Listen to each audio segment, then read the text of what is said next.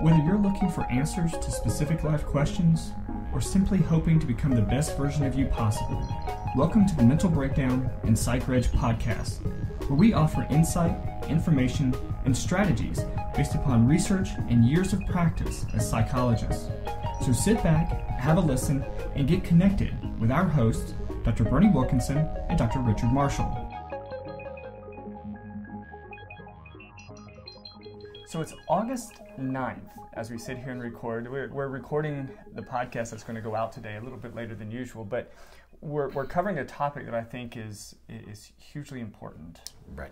Because today is, today is the start of school for some students. This week. Yeah. Some schools are starting classes this week. Right. Some of the private schools, the charter schools. Mm-hmm. The regular public school, our county school system officially begins on Monday. Right. The 20th? 13th. Okay. I'm a week ahead. Yeah. But time is strange. Still. Einstein was right. Time is a flexible concept because we're returning from this trip to the Philippines. But some of the schools are going back this week. Mm-hmm. Okay, and there was a new.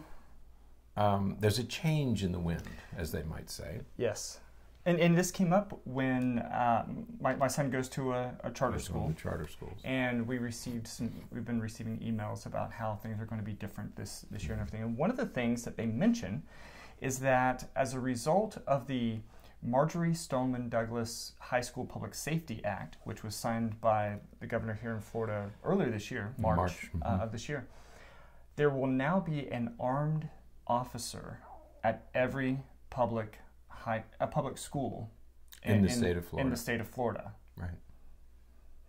And so we thought we would talk a little bit about that because I think that there's some important implications and important things that we should prepare our students for as we're getting ready for this massive change. Right. It is, what's overwhelming about it are the numbers. Right. Okay.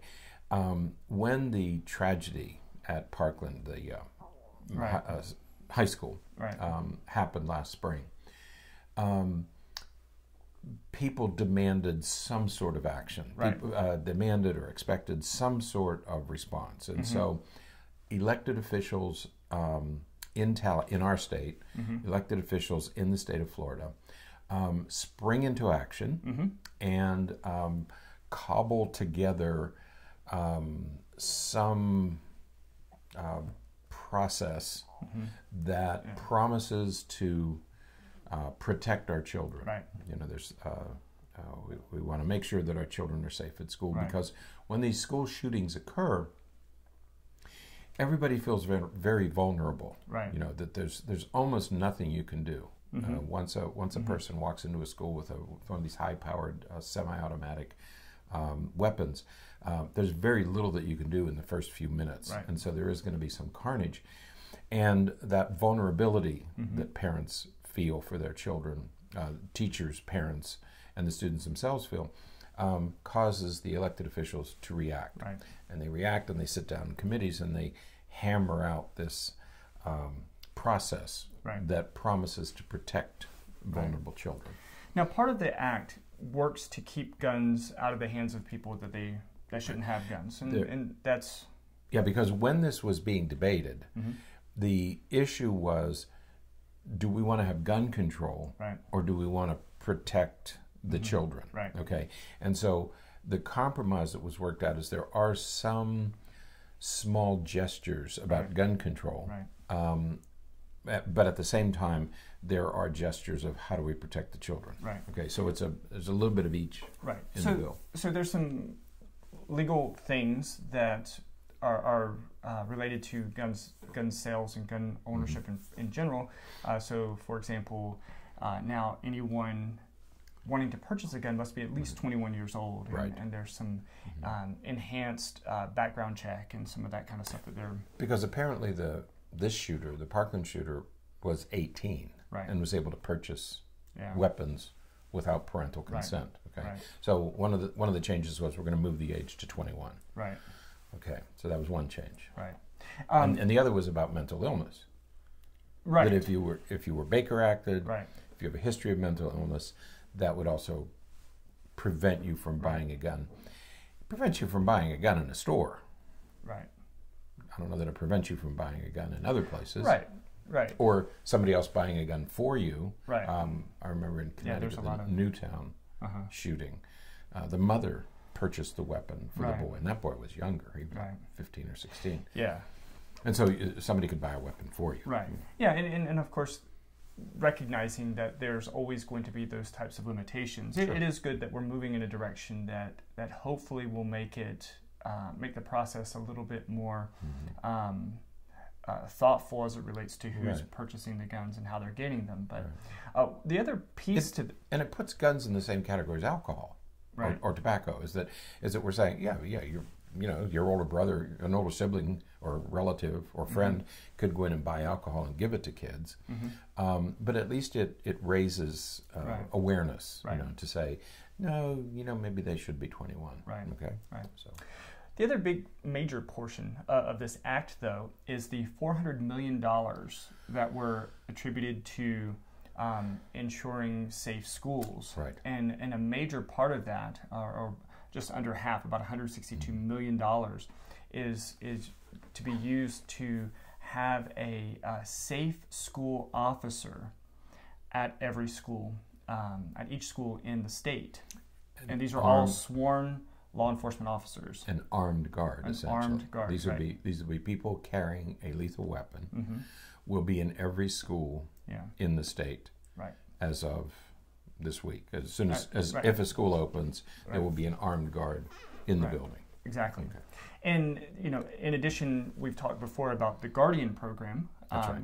This act also includes that, which is where individuals in schools, school-based professionals, teachers or coaches or administrators who have some background in either the military or law enforcement of some sort, can go through a training process, and then they too will be able to carry weapons on school grounds, though they're concealed, they're secret, so we don't know who they are, so that, again, in the event of a crisis, in addition to the known armed guard that's there, there will be potentially other individuals that are armed. And knowing that there is an armed guard, this is actually when we always referred to it as the Guardian program, but the full name is Coach Aaron Feiss Guardian program, and he was the coach who sacrificed his own life to help kids at Marjory, Stoneman, Douglas.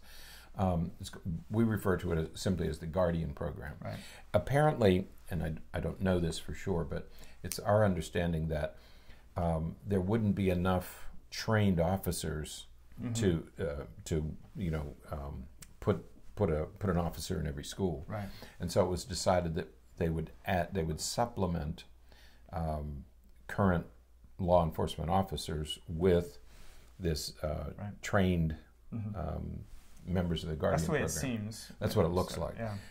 And that these are people who have had some experience either in the military or in police work, who know firearms and they know about safety and they know about those kind of procedures, and that they would supplement police officers, law enforcement officers in the schools. So it may be that there's sort of like a plain clothes, just a plain clothesman, but that every school will now have an armed individual, so that in the event of an active shooter, somebody else in the school might be able to respond. Right.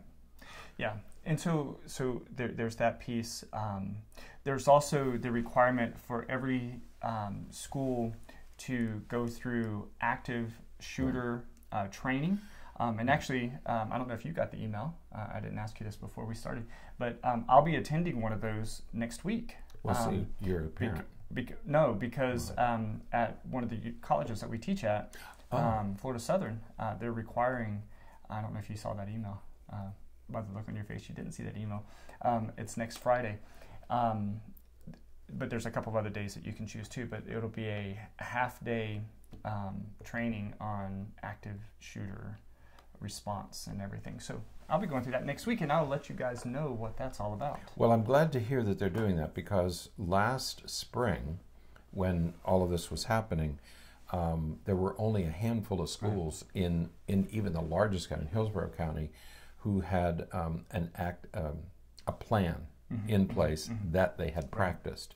And so, and the teachers were appreciative because many of them said to me, I happened to be working in one of the schools at the time, and the teachers said to me that they would have made all of the classic mistakes had they not had that training. So I'm glad that training is being offered. That'll be helpful if people know what to do in the case of an emergency. Absolutely. So we'll see what that's about. Now I'll offer a report. So this law has several components. One is to there's a sort of a bow to gun control. I think it was the age, trying to eliminate those with a possibility of mental illness, and also bump stocks. Right, got rid of those. I think are illegal now. And a bump stock, of course. And there's also a 3-day waiting period for every firearm. It used to be 3-day waiting period for certain firearms, but now it's every firearm. Right. So there's a little bit of gun control in this bill. There's a little bit of protection in this bill, the Guardian program and the officers, and there's also training for active shooters. So there are those three components in this bill. It's going to cost a lot of money, and some of the money is probably going to be siphoned off of educational programs to pay for this. Worried about that. We're not going to increase taxes to pay for this. We're going to take money. We're going to rob Peter to pay Paul, essentially, which is what politicians typically do, because it's very unpopular to raise people's taxes, even if it's for a good cause. So Dr. Marshall's political leanings are coming out. No, I mean, you do these things and you say, well, we're not going to increase taxes, so the only way to fund it is either to borrow money, which they don't want to do, okay, or you have to take money from someplace else, and someplace else would be, where do you take it from? I'm with you. I'm with you. Well, I got you. Don't be nasty. I'm not being nasty. So don't get me started on politics. I know. That's the reason that I said it, is because I know that I'll rein it in. I'll rein it in. But there's a few things that we want to talk about as it relates to this, because there are some pretty significant implications to students. And this is what I worry about. There are a lot of students who are very anxious about the start of school in general, but also maybe more specifically anxious about their safety at school. Now, having an armed guard on campus will relieve the anxiety for some kids, maybe more so the parents, but it will relieve some anxiety for some. I'm thinking that if a child is anxious about, well, could this, they see all the school shootings and little kids wonder, could it happen in my school? And now the parents at least can say to the children, no, honey, there will be somebody in school to protect you. Okay, so in that regard, some children will be relieved when they hear that there is somebody there to protect them. Absolutely. So that'll be good. The concern, though, is that there is another large group of students for whom the presence of the armed officer is going to be an ever-present reminder that you're not safe. That's right. It's a reminder that you're not safe, that we are all at risk all the time. And we have to have this officer here because it could happen at any time. And so we have to be mindful of for those students, so that we can encourage them and we can help them through some of this anxiety, because it's going to be their day one, and it's going to be their day 100. It's going to be there throughout the school year, and we have to make sure that these students feel comfortable, feel safe, feel secure. Again, and we talked about this right after the Parkland shooting, and that is, our students are safe.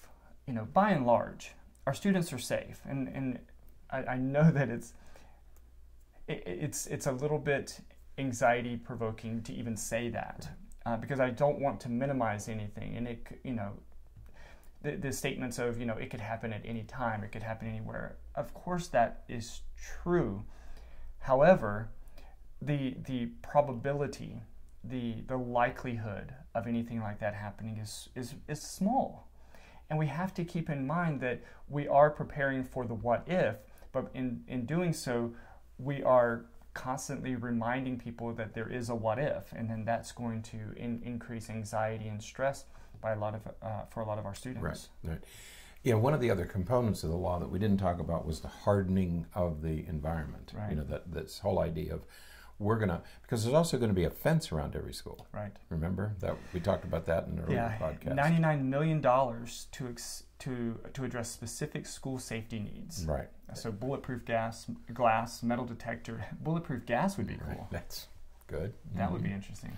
But steel doors, upgraded locks, and all kinds of things on the structure of the school. And they talk about hardening the target, you know, Right. which is to make it more difficult for somebody just to walk into the building. Right. There was a time when my children were young that I could just walk in the building and go into their classroom. Yeah. You know, you didn't even have to stop at the office, or you just say, "Hey, I'm going to my kid's room," and you just walk into the school. Now you have to have your picture taken. Yeah.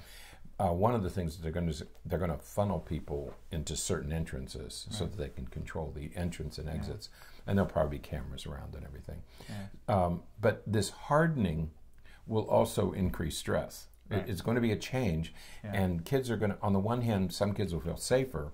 On the other hand, some kids are going to be more anxious because, again, it's a reminder of the danger. Right. You know that's what it's going to do. So you sacrifice a little bit of peace of mind, Right. for safety. Yeah. So that's an important aspect of all of this that we have to keep in mind, that we have to hold on to as parents and as mental health professionals who work with kids. We have to keep all of this in mind because we are going to have that anxiety. They're going to have that stress, just simply from the presence of these reminders. Yes. So anxiety is one issue. Right. Okay. One of the things that I'm concerned about, different people have raised this issue, when you bring law enforcement into a school building, one of the great lines I saw in somebody's work was, are we outsourcing school discipline? School discipline used to be the exclusive province of educators, teachers and administrators. Right. We then moved school resource officers into schools. Okay, now we're moving law enforcement officers into schools. When you have the presence of law enforcement officers in a building, there is a tendency to call them into disciplinary situations. Right. If you assault a teacher, let's say a student is being restrained. Okay. If that student assaults a teacher has a choice of whether or not they're going to press charges. Right. Some teachers do. They say, yes, I'm going to press charges. Other teachers said, no, I don't want to get this student into trouble. I don't want this kid to have a felony or misdemeanor charges. Right. If you assault a police officer, there's that decision is taken away. You now have a battery charges, and it's a felony. Right. And so what used to be a school discipline issue now becomes a legal issue. Right. And that could lead to a lot of kids getting into serious legal trouble for what used to be a school discipline issue. Right. And that's one of the things I worry about, because if a student gets too unruly or even gets physically aggressive, it's going to be tempting to call this armed guard into that situation. And if the student does anything to the armed guard, pushes him, hits him, pushes him away, that's assault. Right. That's battery, and that's going to lead to some serious legal trouble. Right. So I hope that that's not going to happen. I think it's important to clarify what you mean, because I think it's really important that you don't mean fighting the armed guard. You mean because battery on a law enforcement officer is just touching a law enforcement officer. All you have to do is raise your hand and brush their shirt. And even accidentally. Right. Just you're defending yourself. And depending on the nature of the circumstance, the officer could put that as... And it's not, they're not going to court and pressing charges. Charges are there, period. Yeah. And if for those of you who think that that's a little bit of an exaggeration, I have worked with defendants who have a charge of battery on a law enforcement officer because in the midst of being upset about something, the officer's across the room and they go like this and hit a glass that has milk in it, and the milk falls and splashes onto the officer, and that was considered battery on a law enforcement officer. It was an accident. It was an accident, but that's, certainly in those particular cases, there are a lot of other factors involved. But again, the point is that it does not take an intentional, fisticuffs for it to be considered battering a law enforcement officer. And we have to, of course, protect our law enforcement officers, and we have to respect them and all of that. But I worry about situations, especially not just with high school students, but also with elementary school students who really don't fully appreciate, and if they're emotionally dysregulated, they get upset and they're flailing around and they hit somebody on accident. Well, I think of kids getting into a fight in the cafeteria. Happens regularly, right? Yeah. Boys and girls will get into fights in cafeterias or in the hallways. And when people go in to separate them, they're still swinging. They're swinging and hitting and screaming and yelling. And it's very easy to accidentally hit an officer or a teacher, and then you're going to have criminal charges. So now you've gone from what used to be a fight in school, now you have some serious life-changing criminal charges against you. Right. And I worry a little bit about that. Yeah, absolutely. And you can say, well, then they shouldn't be fighting in school. Well, the kids do fight at school, and sometimes they have forever. Some kids are just defending themselves. They're finally get tired of a bully picking on them, and they lash out. Should that kid have a criminal record? So we're gonna monitor. We'll follow this. We're gonna follow this because this is, this certainly affects all of our students. Doesn't matter what grade you're in now. So now they're going to be everywhere. So we'll monitor. We'll keep you up to date with what we learn, and certainly if you hear of anything, if you have any experiences that you'd like to share, write into us. Let us know. Right. So, for or against. Yeah, absolutely. So, all right. Well, then that is it for today. What's the date today? Today's August 9th. August 9th, Thursday. This podcast is going out late. Yeah. Going out today. It's going to go out as soon as I can get it edited. We might have some things coming up tomorrow and Saturday. Yeah, we're trying interesting events happening at the UN. At the UN. It just so happens that one of the people that we met at our conference in the Philippines works through the UN, with the UN, and is involved in an advocacy level for some individuals who have been abused by UN officers, officials. And so we're going to try to get her on the phone. On Saturday, we're going to post our interview with Mandy. I always hesitate with her last name because I hate that. Isn't it Sangren? Sangira. Sangira. That's right. It's another syllable in there. Yeah. Mandy Sangira. We'll post our interview with her from the Philippines on Saturday, but we're trying to figure out if we can get her on the phone to talk a little bit about this case. She's a passionate advocate for women and children. Yes, yes. Always talking about harmful practices, and she became involved in this big case that's just now hitting the media. Within the last couple of days. Yesterday or today. And so we're going to try to get her on the phone and talk a little bit about that. So stay tuned for that, because that will be an interesting interview. This is a very interesting woman with 20-some years of experience doing this kind of work, and she was closely involved in this particular situation that's being reported at the UN today. Yeah, so. And that may put tomorrow's podcast going out a little bit later than usual as well. But we're doing what we can as we're recovering from. It's a little bit of a cap. I think we're doing well, though. I think so. We did okay. So. We did a couple of podcasts from an airport in Taiwan. That's right. And that was fun. All the orchids in the background. So we're trying to keep up. We may have missed one somewhere along the way. I don't think so. I think we're okay. Wednesdays. No, we got Wednesdays out. Did we Wednesdays get it out? was your epiphany. Oh, that was my epiphany. Yeah, I had an epiphany. Have you tweeted anything since then? I have not. I've looked at it. No, wait a minute. I've opened it up. I've gone through. We got some last night. Okay, some tweets came in. But I don't want to, because you warned me. You said that it makes your life more difficult. If I have a Twitter, it obligates you. It does. And I don't want to obligate you. So I appreciate I'm going to have it. My daughters are going to give me a tutorial if they can contain their laughter, as they if they can contain their guffaws of laughter over their father tweeting. They're going to give me a tutorial, so hopefully we'll spare you the time. That'd be great. Okay. All right. Well, until next time, stay happy, stay healthy, and forget to be afraid. Thanks for sharing this episode of the Mental Breakdown and Psychreg podcast. Be sure to check out the show notes for links to follow us on Twitter and subscribe to our YouTube channel, where you will find all of our previous podcasts and much more. We would be honored if you would become a patron through patreon.com, where any donation you can manage will go to the development and creation of more content. Just visit patreon.com/thementalbreakdown for more information.